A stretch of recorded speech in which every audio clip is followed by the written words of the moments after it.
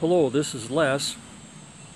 Today I'm going to talk about the miniature model steamboats that I've built over the years, and more specifically about my miniature steamboat book that I wrote and started selling in 2014, 10 years ago. I recently decided to produce the steamboat book in an ebook format because the printing cost had gotten so expensive over the 10 years, and more specifically the postage, mailing the book, had gotten so expensive to mail overseas and to certain countries that I thought I was just going to change it and sell it as an ebook. The ebook version is a little different in that it contains colored pictures throughout the book,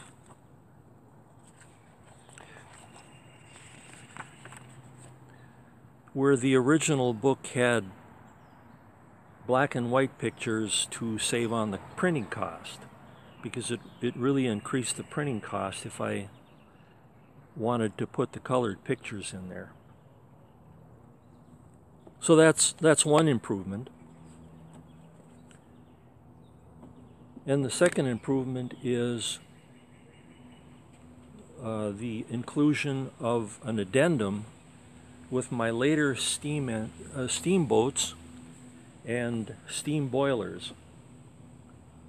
This addendum has close to 100 pages.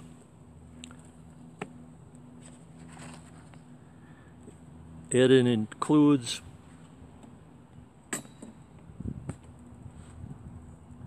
the steamboats on this table right here. This is a steam launch. A lot of people will recognize this Clyde puffer.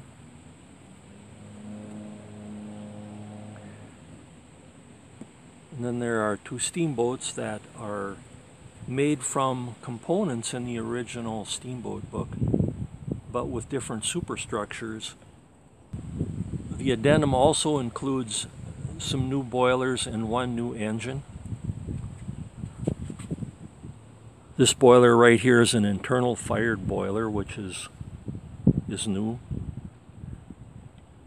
And then the vertical boiler in the background is a new boiler. It's slightly bigger, produces a little bit more steam. And then the horizontal boiler in the back, which also is a little bit bigger and has a little bit more steam production capability.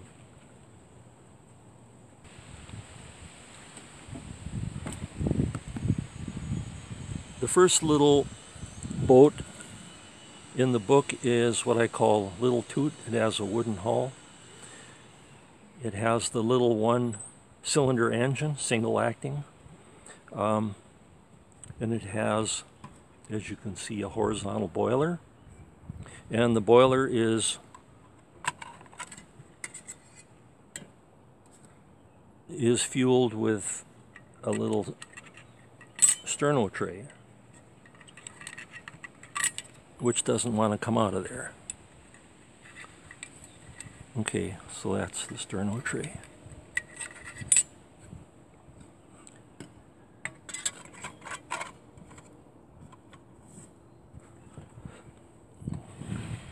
The second engine is the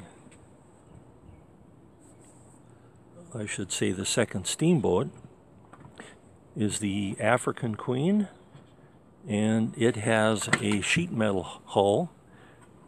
And in the book I have the plans for folding out, cutting out the sheet metal and folding it and soldering it together. This boat has a little vertical boiler with a sterno tray made out of a bottle cap, and it has a single cylinder double acting engine.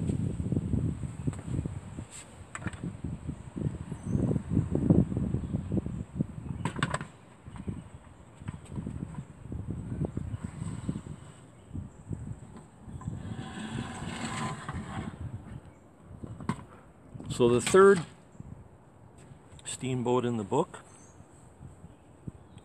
is what I call the beer horn tug.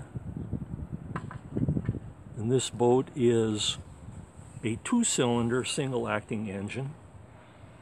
And the boiler is, I guess it's a combination between a horizontal and a vertical boiler. There's a little pressure cylinder in this sheet metal box, and it's heated also by a little sternal tray.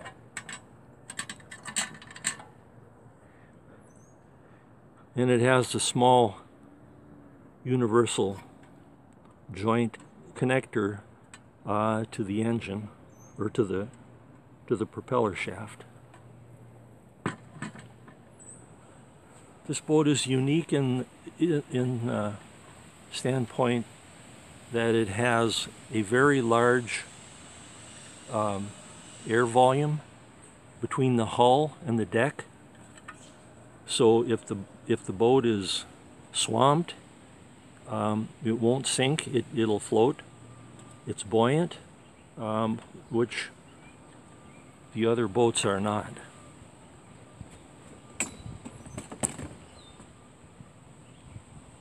Boat number 4 is a sheet metal hull. It has a horizontal boiler with a sternal tray.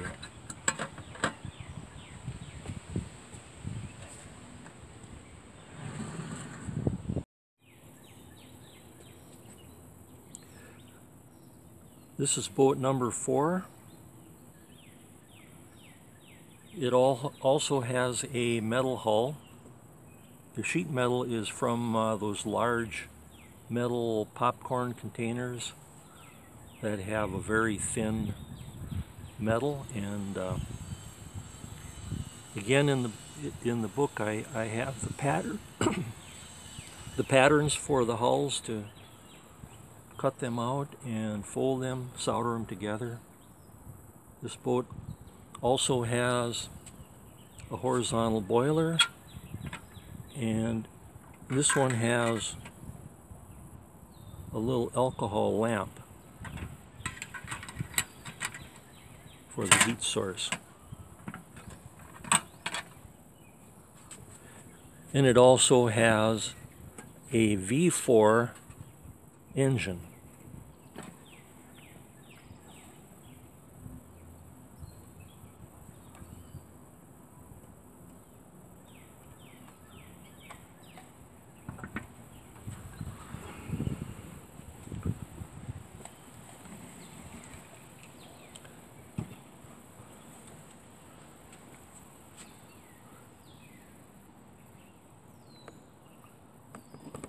Boat number 6 in the book is Weymouth Tugboat, and I forget where I got the plans for this. I mean, I didn't have complete plans.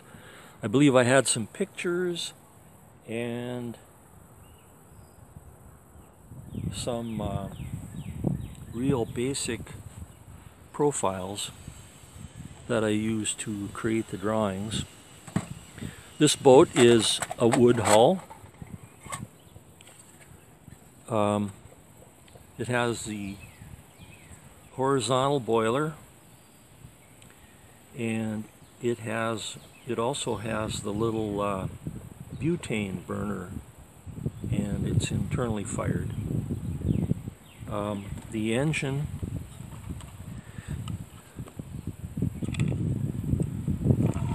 is a 2-stroke double acting engine.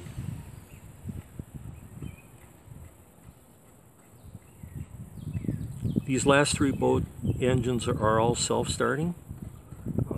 They will, once the pressure comes up in the boiler, they'll start bubbling and spitting, and then they'll eventually take off. The configuration right here on the exhaust valve and the tube going up is to eliminate moisture in the hull.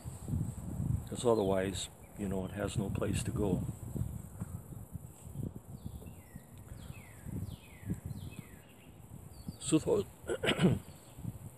So those are the 6 steamboats in my original steamboat book. Okay, well, thank you for watching. Again, if you're interested in purchasing my book of plans with the addendum,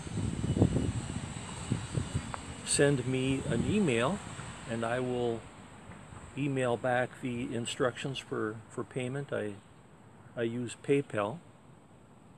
It's worked real good in the past. I'm sure you'll find it a convenient way to make payment.